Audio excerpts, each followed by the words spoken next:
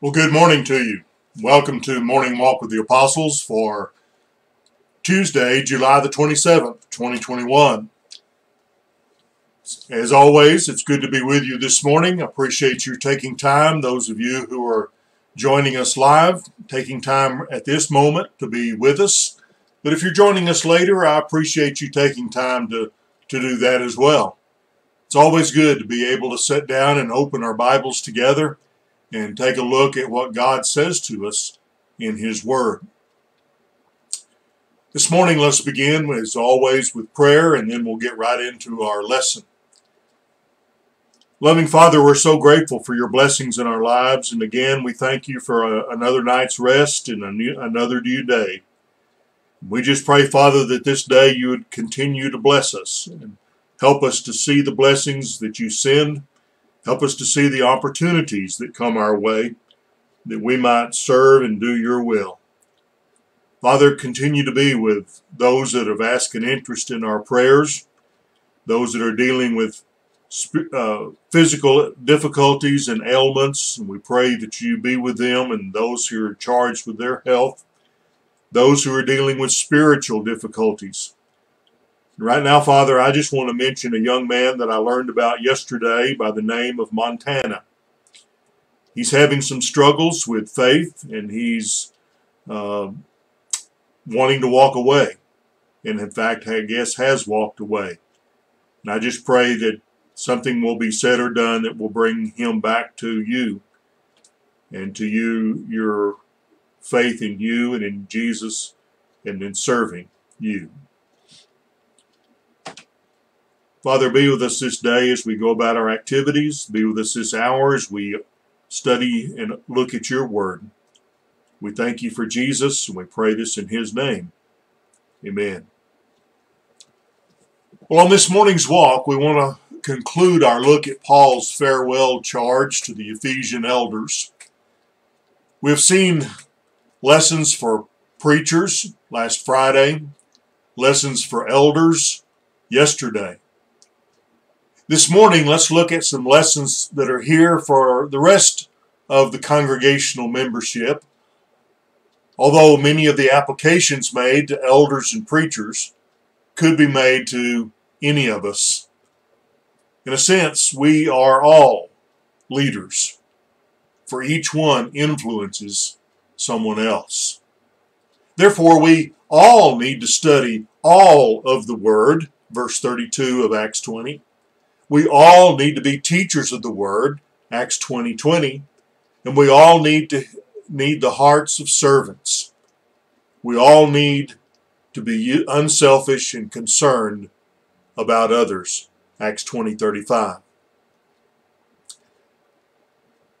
Further, we can learn from this passage what we should look for in preachers and elders. We need preachers who will preach the truth, who will tell us what we need to hear, not what we want to hear, and who will do so with compassion. We need elders who are mature, responsible men with shepherd hearts. Most of all, we must learn from this passage the secret of relationships, especially relationships in the church. A word not found in this passage, and yet saturates the entire text, is the word love. Paul did not send a messenger 30 miles from Miletus to Ephesus because he wanted to conduct a leadership training class. And the elders did not travel 60 miles round trip because they considered Paul an expert on leadership techniques.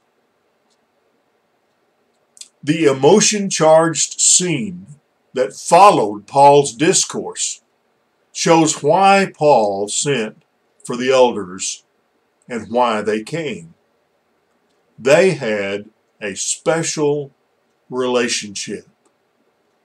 Let's read those last verses 36 through 38. And when he had said these things, he knelt down and prayed with them all. And they began to weep aloud and embraced Paul, and and repeatedly kissed him, grieving especially over the word which he had spoken, that they would not see his face again. And they were accompanying him to the ship. They knelt down. We have spoken so often of kneeling in prayer that we may think that this was the most common stance in Bible times. But normally, men stood when they prayed. When you read in the scriptures of men kneeling in prayer, invariably there was an emotional climate. Sometimes a feeling of guilt or of helplessness. Here in Miletus, the elders were overcome with sorrow. After weeping and hugging Paul, kissing him again and again, they went down to the ship to watch him leave. The original language of the first verse of chapter 21 indicates that Paul and the others had to tear themselves away from the brethren. I can just see the elders there on the dock, standing on tiptoe, waving until the ship disappeared from their sight. There was a special bond between Paul and these Ephesian elders. Preachers and elders should care for each other. That special feeling then should extend to preacher-member relationships, elder-member relationships, and member-member relationships. If love flows from heart to heart in the church, it will solve many problems. Acts 20 then closed with Paul's tearful farewell to the Ephesian elders. Chapter 21 begins in verse 1a, and when it came about that we had parted from them and had set sail. And as I said, the Greek text literally says, and when we had torn ourselves from them, we set sail. Now Luke, who was in Paul's company at this time, evidently kept a log of the journey. He recorded in the rest of verse 1 of chapter 21, we ran a straight course to Cos, and the next day to Rhodes, and from there to Patara. Now Luke could have written extensively about those, or on those first two stops. In fact, let's switch over right quick to a map and take a look at this here. Well, I've got the wrong map here. Let me go. There we go. There's the map I'm looking for. Here is Miletus, where they have been meeting with the Ephesian elders, and Paul and his group got into a ship and have sailed. I just put the orange arrow here to show the island of Kos and the island of Rhodes off of the coast of what was called at that time Asia Minor, modern-day Turkey. The island of Kos was the birthplace of a man by the name of Hippocrates, and it was the home of the world's most famous medical school of the first century. Now, the island of Rhodes was known for its cultivation of roses, and that's where the island gets its name. It was also in the first century known for the 105-foot-high bronze colossus, the Colossus of Rhodes, that once stood astride its harbor, one of the seven wonders of the ancient world. Now, by the time that Paul has arrived here in Rhodes, and an earthquake had broken the statue, and the ruins were still there, and it was still a very notable attraction that people would want to see. Luke, however, is not writing a travel brochure. He was telling of Paul's dash to Jerusalem, trying to hurry there before Pentecost. Acts 20, verse 16. Now, if Paul's company had continued on the ship they were in that had taken them from Troas to Miletus, it was one that had stopped in almost every port.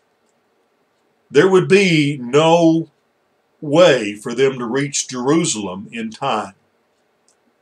When they docked in Patara, they were delighted to find an ocean-going vessel bound for Phoenicia. Now, Phoenicia lay on the eastern coast of the Mediterranean. And let's go again back to the map. And let me put in an arrow here for Phoenicia, the green arrow. Phoenicia lay on the eastern end of the Mediterranean Sea, just north of Palestine. Now, from Phoenicia, it would be easy to travel to Jerusalem. You can see going on down from Tyre, which is in Phoenicia, to Ptolemais, Caesarea, and then on down to Jerusalem. Luke said in verse 2, "And having found a ship crossing over to Phoenicia, we went aboard and set sail." So, unlike their previous coast-hugging craft, this ship headed across the Mediterranean straight for Phoenicia. Now, on the way, they passed south of the island of Cyprus, verse 3a, where Paul and Barnabas had begun the first missionary journey back in Acts chapter 13 and verse 4. About 10 years before this time that Luke's writing about now. However, the vessel did not stop until it, quote, landed at Tyre, verse 21, or verse 3b of chapter 21, and docked to unload its cargo. Now, I might mention that there is no discrepancy here in Luke's account. He recorded that their ship was, quote, crossing over to Phoenicia, end quote, verse 2. And verse 3 says they kept sailing to Syria, end quote. Now, the country of Phoenicia was a region in the Roman province of Syria. So Luke just uses two different references to talk about the same place. Now, Tyre was the principal city of Phoenicia. It is an ancient city familiar both to students of secular history and students of Bible history. Hiram, king of Tyre in the days of Solomon, furnished cedar for the building of Solomon's temple. 1 Kings chapter 5, verse 10. Tyre is also mentioned in several Old Testament prophecies, particularly in Isaiah chapter 23, Ezekiel chapters 26 through 28, and Amos chapter 1, verse 9 and 10. Jesus even mentioned Tyre in his preaching, Matthew 11, verse 21. And Jesus visited the area around Tyre, Matthew 15, verse 21, and Mark 6, verse 24. Mark 7, verse 24. When persecution by Paul and others had scattered Christians from Jerusalem, back in chapter 8, verse 14 of Acts, some, we're told, had gone to Phoenicia, Acts 11:19. Probably the congregation at Tyre had been established at that point. Years later, on his way from Antioch of Syria to Jerusalem, Paul had passed through Phoenicia, quote, describing in detail the conversion of the Gentiles and bringing great joy to all the brethren. Acts 15, verse 3b. Perhaps Paul had met some of the brethren at Tyre at that time. Paul's ship evidently made good time across the Mediterranean. According to John Chrysostom, the journey took only 5 days. Although still committed to arriving in Jerusalem before Pentecost, Paul apparently now has time to spare. It would take days for his ship to unload in Tyre, but he was not worried. He used the time to deepen his ties with the brethren in that city. And so Luke would write in Acts 21, verse 4a, quote, and after looking up the disciples, we stayed there 7 days, end quote. Now that Greek word that's translated looking up in that verse implies a diligent search. The city of Tyre was large. The congregation of the Lord's church was probably small. Now previously, Paul had thrilled the brethren in that area with an account of the success of the gospel among the Gentiles. We just mentioned a few minutes ago, Acts 15, verse 3. He could now bring them an update. Their special time of fellowship now was climaxed as they gathered around the table of the Lord on the first day of the week. One concern marred their time together. Verse 4b, quote, they kept telling Paul through the Spirit not to set foot in Jerusalem, end quote.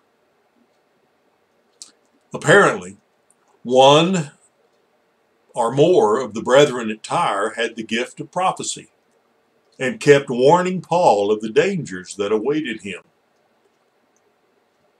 See chapter 20, verse 3, but also chapter 21, verses 10 and 11, we'll see later.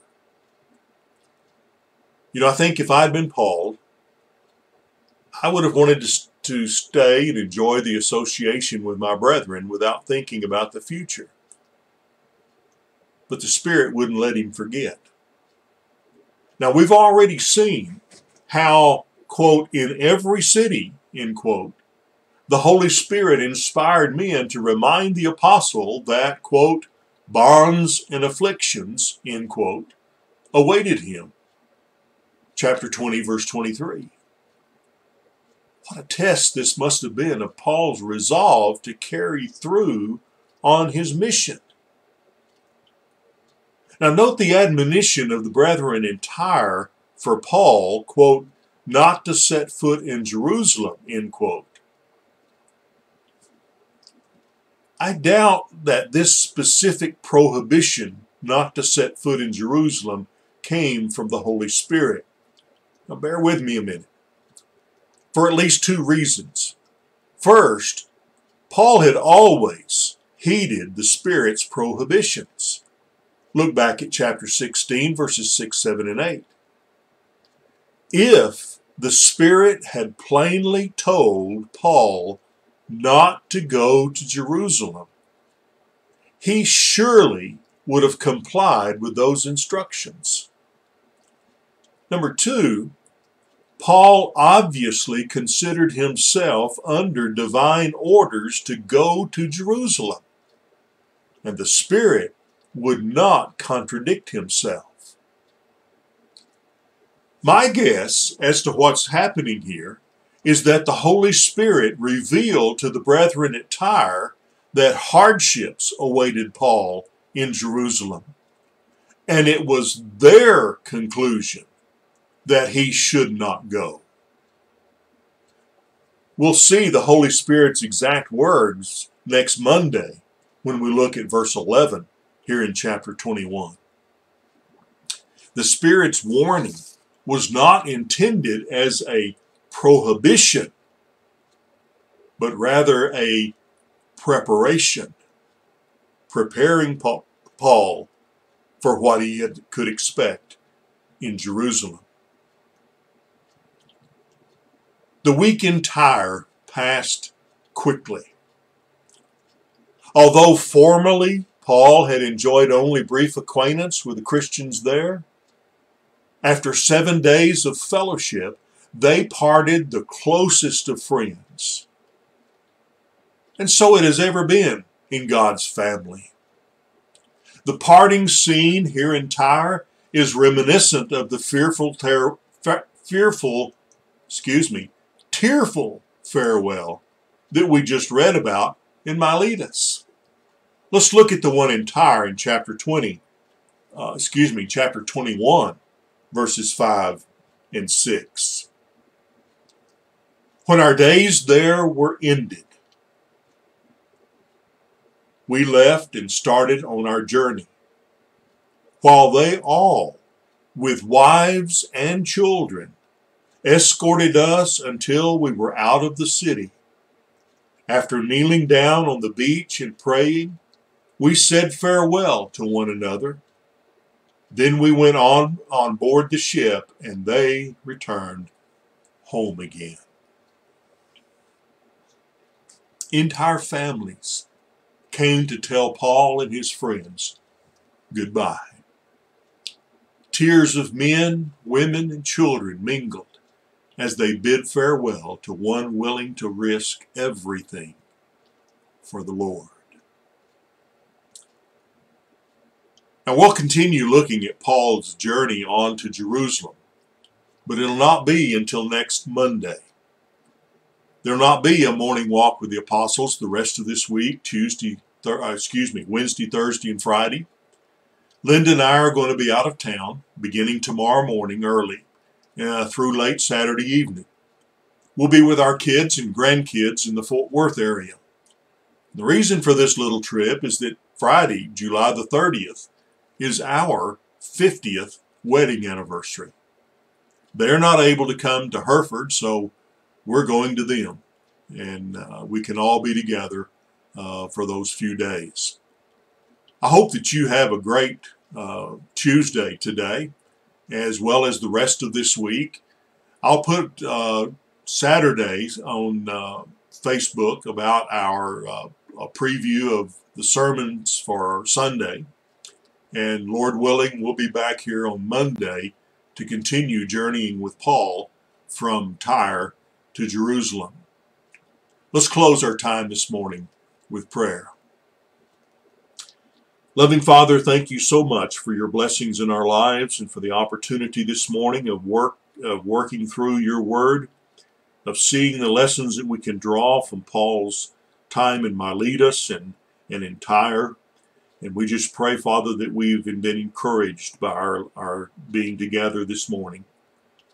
Father, I pray your blessings upon us for the rest of this day and the rest of this week, as will not be gathering again in this way until next Monday, although some will be able to gather with us on Sunday.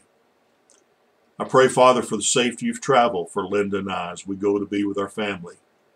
And I pray, Father, for those of the congregation here and those of the listening audience to Morning Walk devotionals, that they also have a time of safety. Thank you so much for Jesus and his sacrifice and for the word that you've given to us. We pray this in the name of Jesus. Amen. Well, you have a great rest of your Tuesday and the rest of this week. And Lord willing, we'll be back here on Sunday with our regular services and on Monday morning to continue a morning walk with the apostles.